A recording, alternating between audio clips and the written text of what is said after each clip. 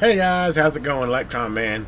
And I've been working on that tire out there, and you start one thing, and this whole tire project's turned into a whole other thing. I'll update you on another video. But anyway, I've decided I'm going to use a power winch to raise and lower my tilt tire, and was going to use a boat winch, but first time I did not like how many times I got to crank it. And anyway, long story short, I had a brand new Harbor Freight 2,500 pound ATV winch, which would be perfect for what I need. And I've had it for sitting around for like 4 or 5 years, so I thought, man, I'll go find that thing, and we'll just turn this into an automated power winch for the raising and lowering the tire. Well, lo and behold, I get the winch out, I mount it out there on the tire, and I free spool it out and get some stuff hooked up, and I go to test it, and it's working fine. I mean, it's brand new in the box, but I lift it some, then I want to lower it, and I go to lower it, and it won't lower. The button, I push, nothing's happening. So brand new out of the box, this Badland winch is bad. And of course, it's like 4 or 5 years old. I mean, I've had it sitting out there in the shop. I had to blow dust off of it, so there's no warranty on it. So, it's either I go buy another winch or fix the old one. So I got the messing with it. So we're going to bring you along and show you how to repair a Badland wireless winch controller, because that's what the problem is. I mean, obviously the motor's not bad on the winch, or it wouldn't pull in. It's the reverse function, and I swapped the wires on the winch, and it'll power in and power out. So I knew it wasn't the winch. I knew it was the control box. So let me go ahead and get this camera positioned here. Hopefully we can help you out here, and we'll kind of explain how this works. Wasn't planning on doing a okay. Show you. Obviously, here's the box the Badland comes in. Okay, here's the box the Badland winch, the control box for the Badland winch. And it's just 4 screws taken apart, and once you open it, here's what's inside of it. And basically what you have inside of it is you have this little box here, and then you have this relay. And how the reverse and forward work on this is, obviously if you look at this, it's just a relay that has 3 contacts and 2 positives and 2 negatives. So what happens is these 2 here go to power your winch, and then this one here and this one here go to the 12-volt supply.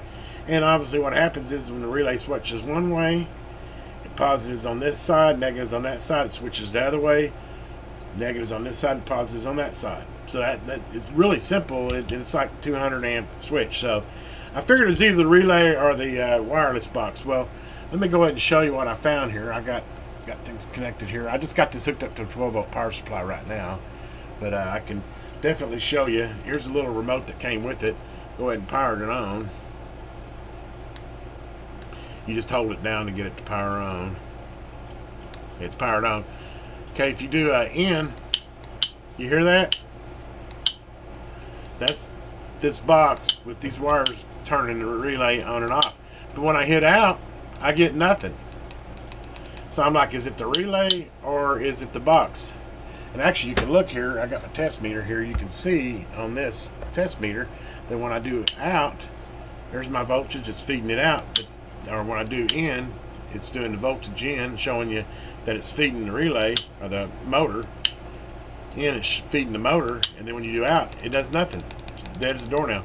So to test it, what I did was I decided, well, okay, so one does one does the other. So really, all you got to do is swap these wires around. Like so. Now then what happens is in works, out doesn't work. So it's obvious the white wire, the white control for the in on this little control box is defective. Go figure, brand new out of the box. Guess I should have tested it before I stored it.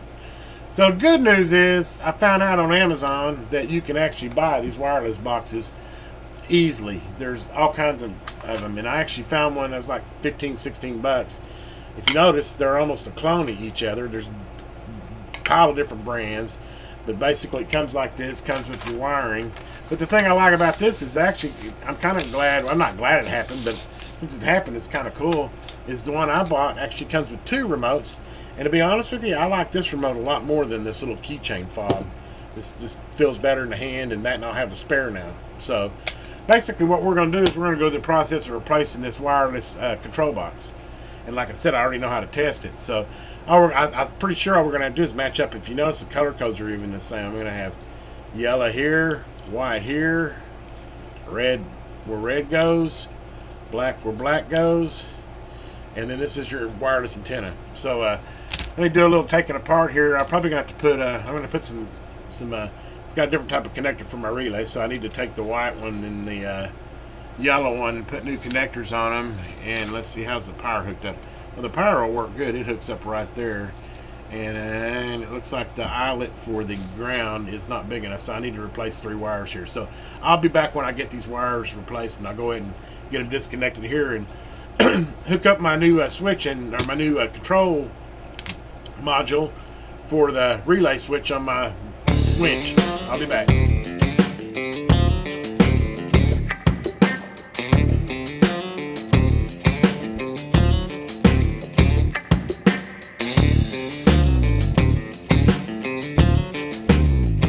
Okay, and just like magic, there we go. We're all done. And yellow went on here.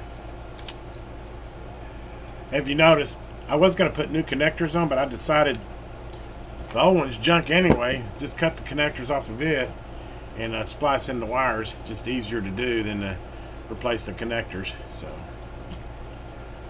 anyway, we just decided just to cut and heat shrink them and solder them. I wanted to make sure they were good and permanent, so I did solder them. But anyway, there we go. Now we're all wired back up.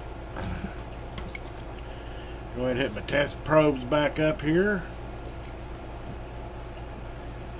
And I should have click on both directions now. New module installed. It looks hunky-dory there. Turn it on. Oops.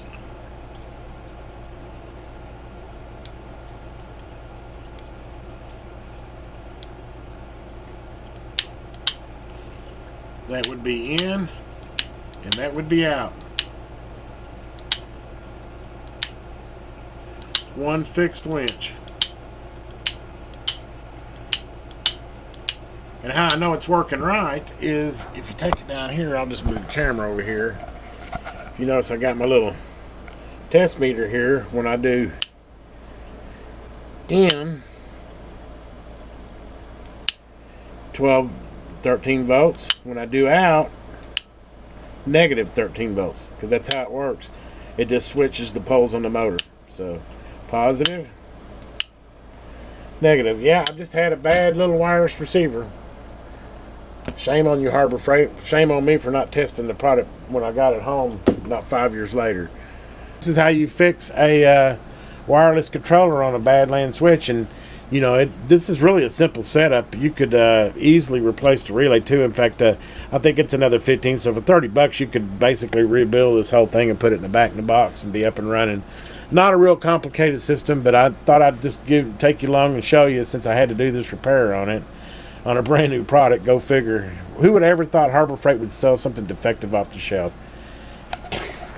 That almost sounded kind of sarcastic. There's how it fits all back in the box.